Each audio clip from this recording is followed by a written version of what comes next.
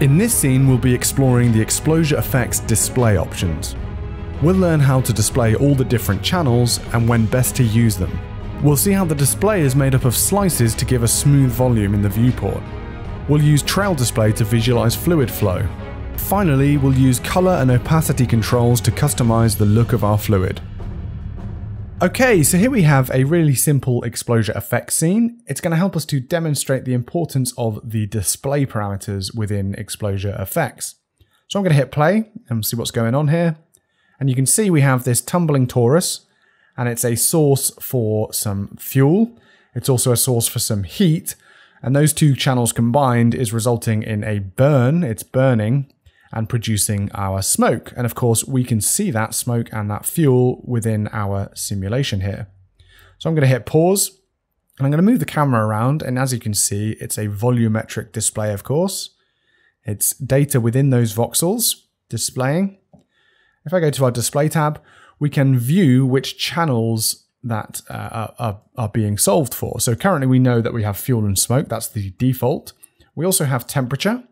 Now that's being added from this tag. We have heat being added, and then the resulting temperatures are displayed like so.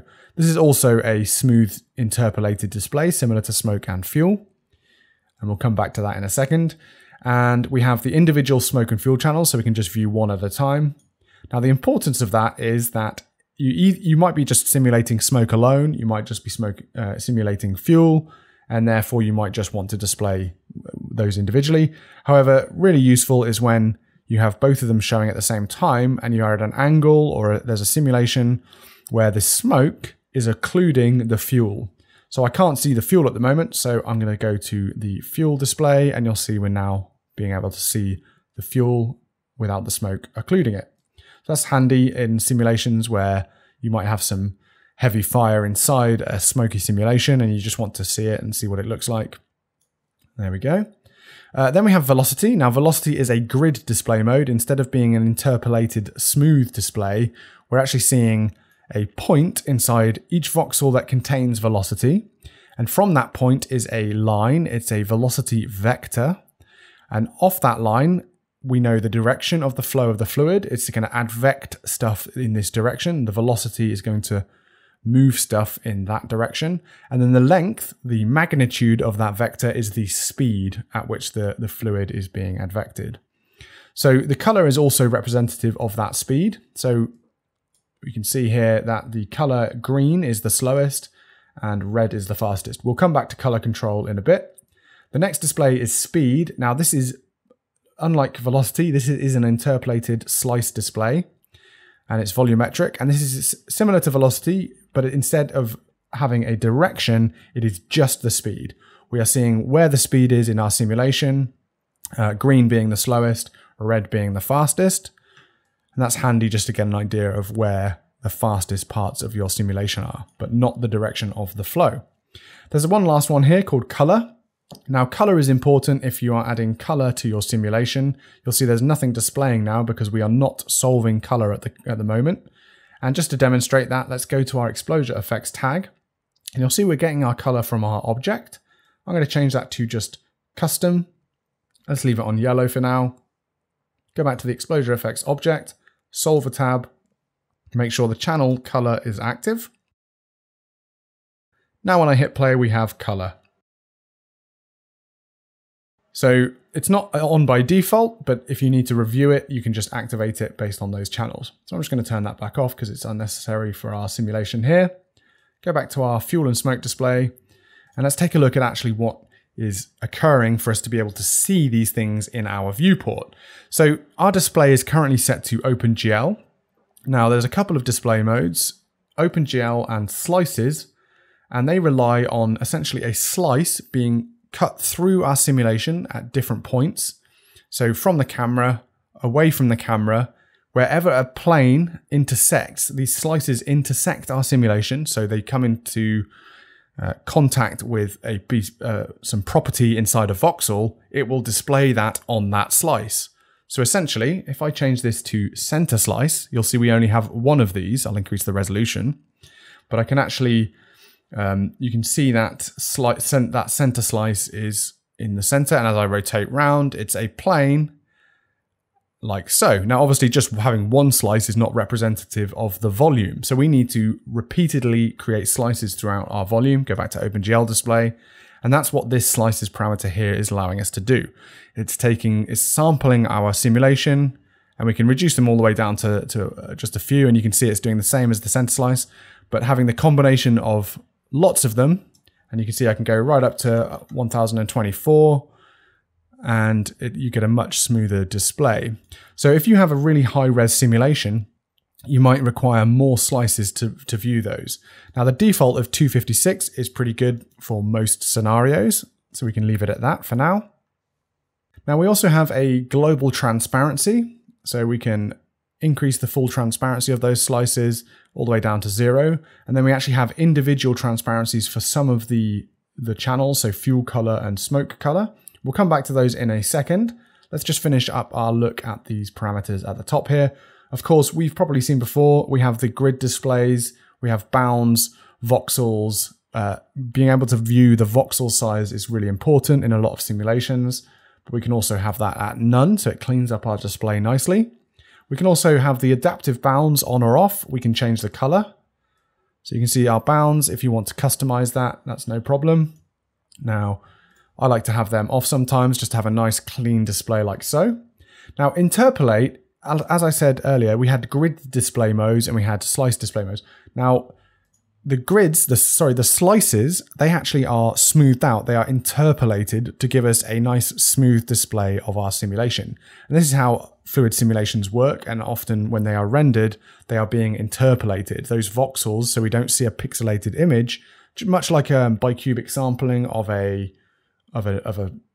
pixelated image, it's trying to smooth out the simulation and give us a smooth display, and it's very effective, of course. So that's generally left on, but that's if you turn it off, you get a good representation of your voxels.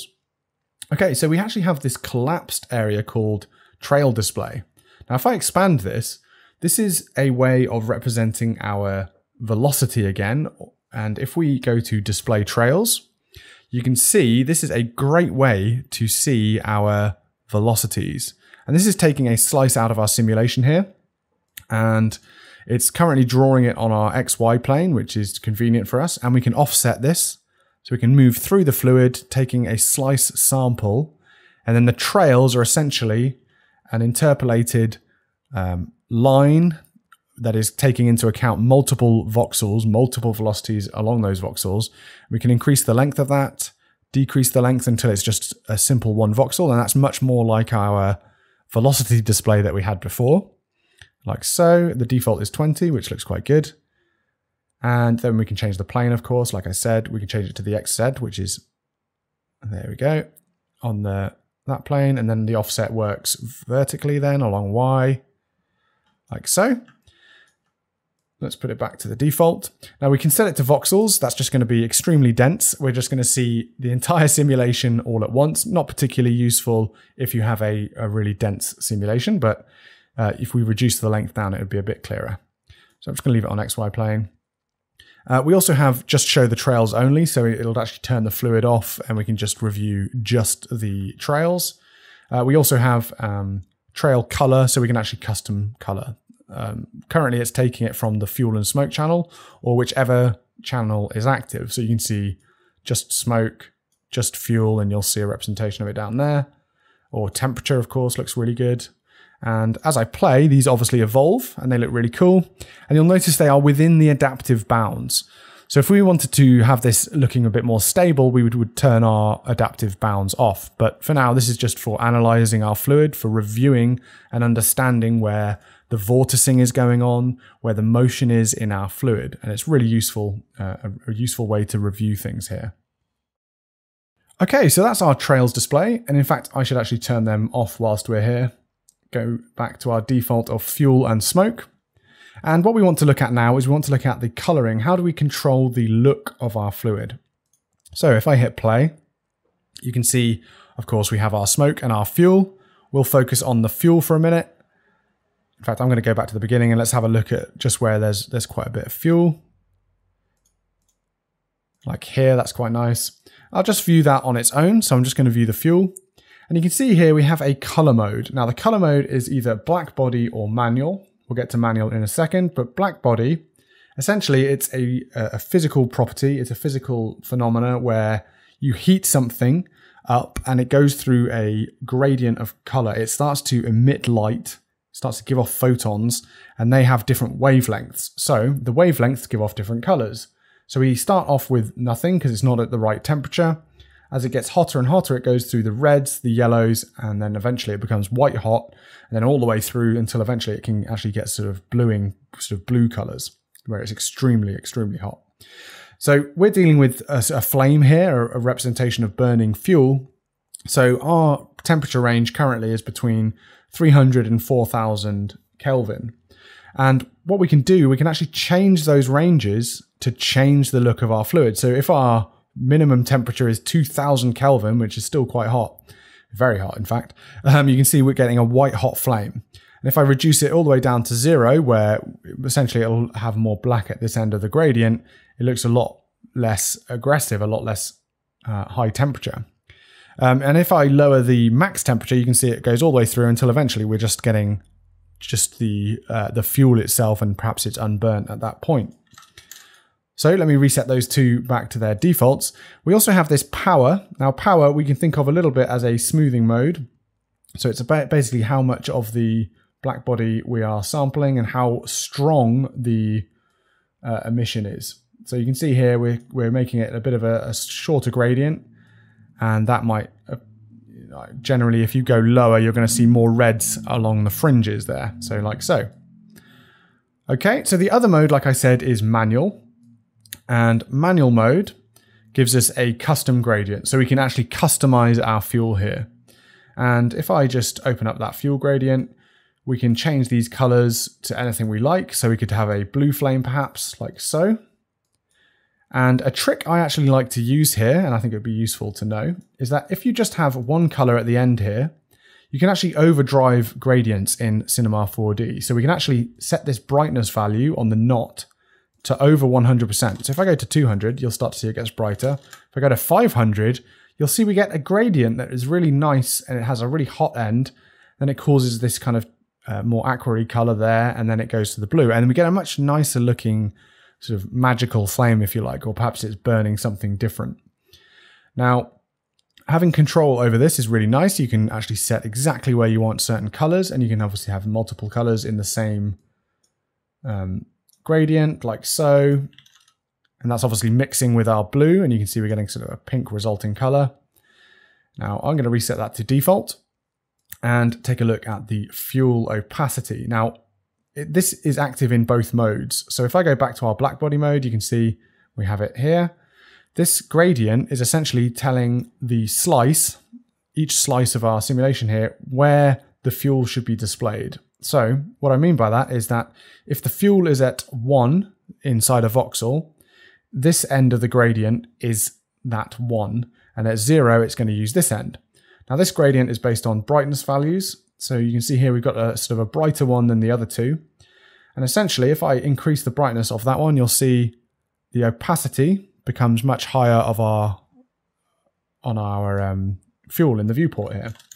So we have a knot here that's actually black. So essentially it's saying that if there's 100% fuel in the voxel, or there's a high fuel in that voxel, to not display it. So essentially we are creating like a hollowed out fire. And that's actually representative of, say you've got a gas burning, and then the gas is not igniting until it reaches a higher temperature, and you actually get this kind of transparent core. Okay, so I'm going to reset that back to its default, and let's take a look at smoke. Now smoke is very similar to the fire that we just looked at. It's based on the same principle. The amount of smoke in each voxel is represented on this gradient, so no smoke at this end, and then full smoke at the other end.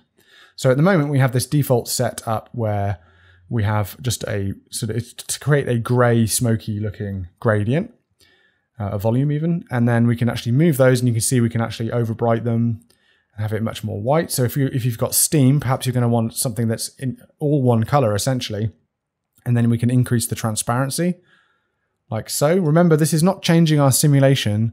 This is simply changing the representation of it in our viewport here.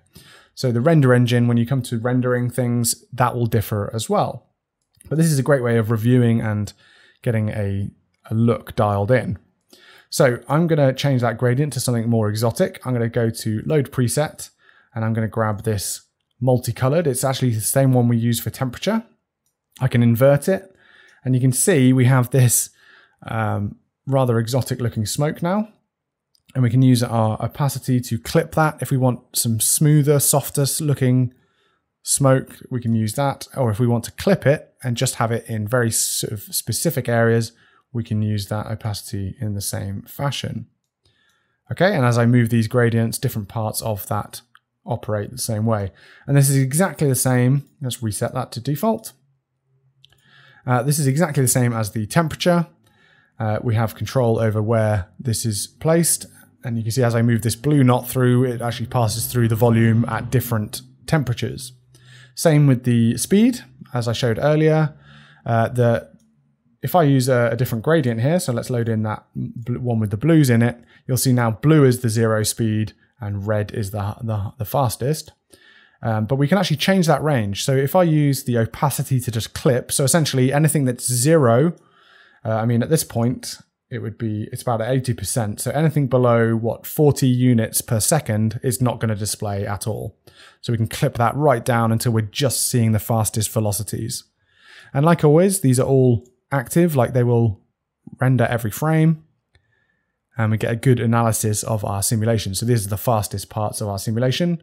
And we know the red parts are 200 units or above. So if I increase this to say 500, you'll see both our opacity and our colors change there, but we're getting more of a range of the speeds. So we're definitely getting speeds up to 100, just about, up to 500, just about. And then the lower speeds, we're definitely getting 0 speeds on the outside here. Okay, so that is the display modes for ExplosiaFX. They're really important for analyzing your simulation, getting a better understanding of what is contained within those voxels, and it'll help you be able to develop your simulation via a tweak and review process.